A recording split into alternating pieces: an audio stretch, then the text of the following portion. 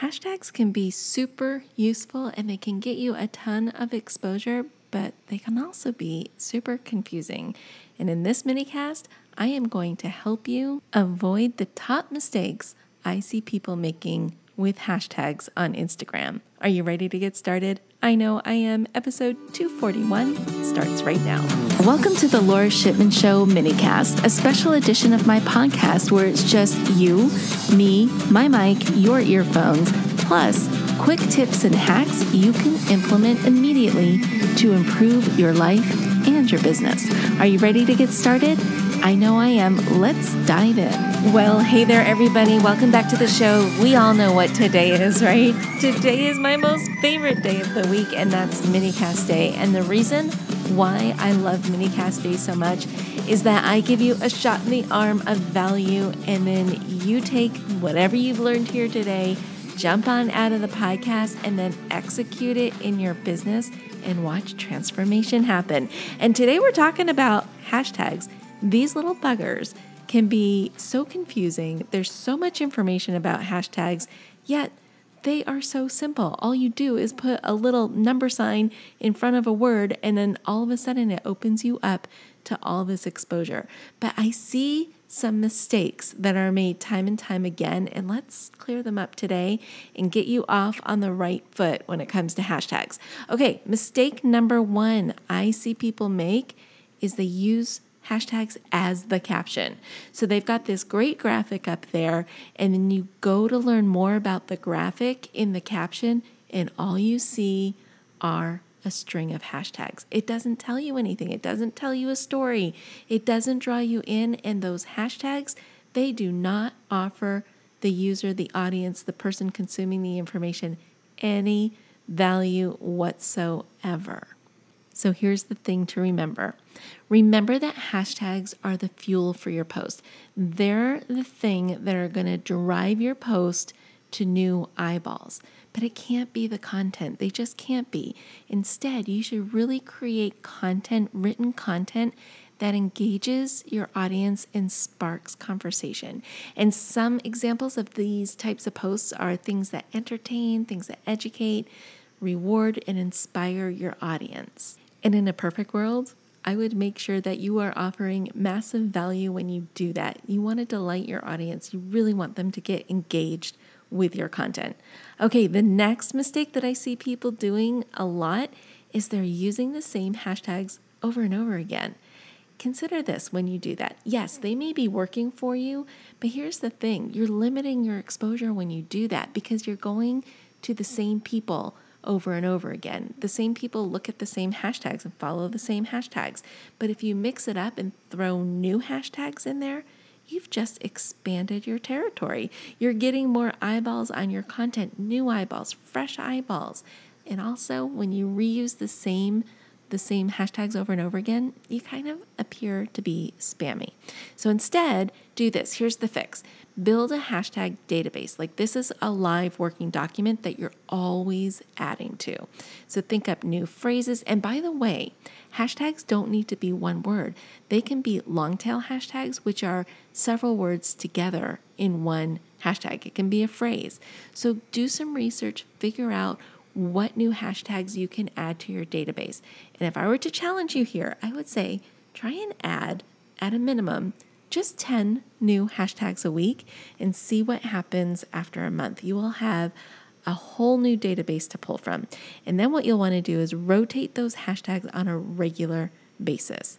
And so sometimes I like to think of hashtags in terms of categories because it helps me come up with new hashtags I can use on a day-to-day basis. So some categories you might want to consider are branded hashtags. These are hashtags that describe your business, right? So it might be your business name, it might be your tagline, it might be a service that you offer, it might be a special product that you offer. Something that highly describes your brand is a great hashtag category to build out. Another category you want to build out are things that describe or appeal to your target audience.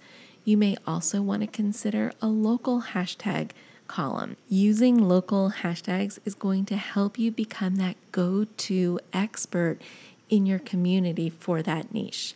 And then another one you want to do is maybe product specific or service specific. And always remember, the more hashtags you use, the more you rotate through them, the more eyeballs you will get on your content.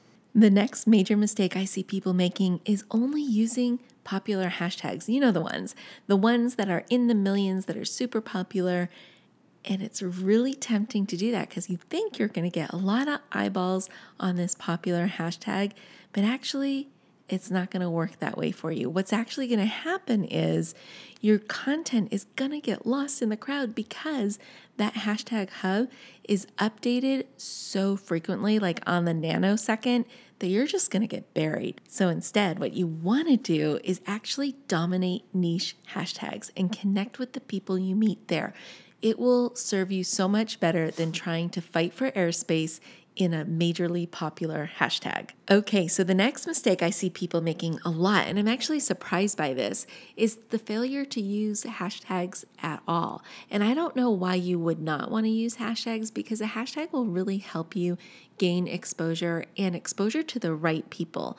When you don't use hashtags, you're only maybe going to be exposed to the people who follow you. And that's not even 100%, right? Because of the way the algorithm works.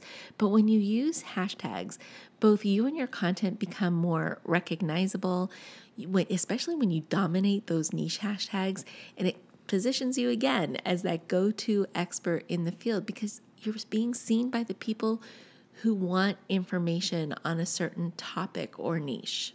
Okay, so the final mistake that I see people making is not doing hashtag research. I know it doesn't sound edgy, fun, or sexy, but it is something that you have to do in order to reach the right people. And research means just checking out what different hashtags are out there, what content is laying in those hashtags. Is it appropriate? Does it align well with your brand? Is it going to find you the right target market? And when you're doing your research, remember size matters, right? You don't want to go too big and you don't want to go too small. You want to be somewhere right in the middle. If I were to pick a number, the numbers that I really like, I like anywhere between like 10,000 posts in a hashtag for the low end, like that's the extreme low end.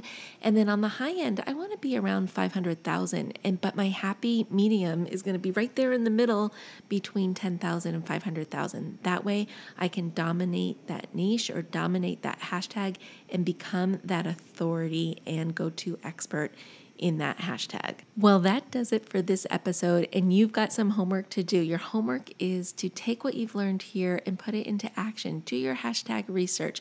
Go through the mistakes that I listed and see how you can improve your hashtag game.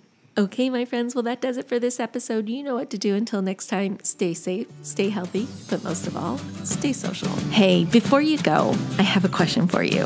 Are you loving the show? Let me know about it. Take a screenshot of the episode you are listening to and drop it in your social media posts or stories. Or better yet, give this show a review on iTunes or your favorite podcast app, letting me know that you listened in. If you have a topic or a show idea, please don't be shy. I want to hear from you. Send me an email or a DM. I would love to hear your suggestions. All the links are in the show notes. Anyways, I just wanted to say thank you, as always, for tuning into the show today and every day you listen in.